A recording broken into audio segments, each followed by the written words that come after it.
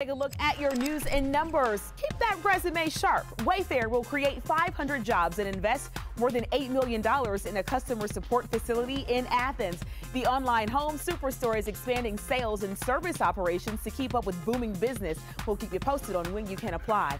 Something's missing at the White House. Well, it's been 100 days since we've seen an on-camera press briefing. According to CNN, before now, the longest stretch without a briefing was 42 days. Press Secretary Sarah Sanders announced she's leaving and a replacement has not been named. Former Jeopardy champion James Holzhauer is using his new fortune for good. He reportedly donated $1,100 in Alex Trebek's name to a pancreatic cancer research walk. The exact dollar amount equaled his daughter's birthday. Trebek announced in March he was diagnosed with stage 4 pancreatic cancer.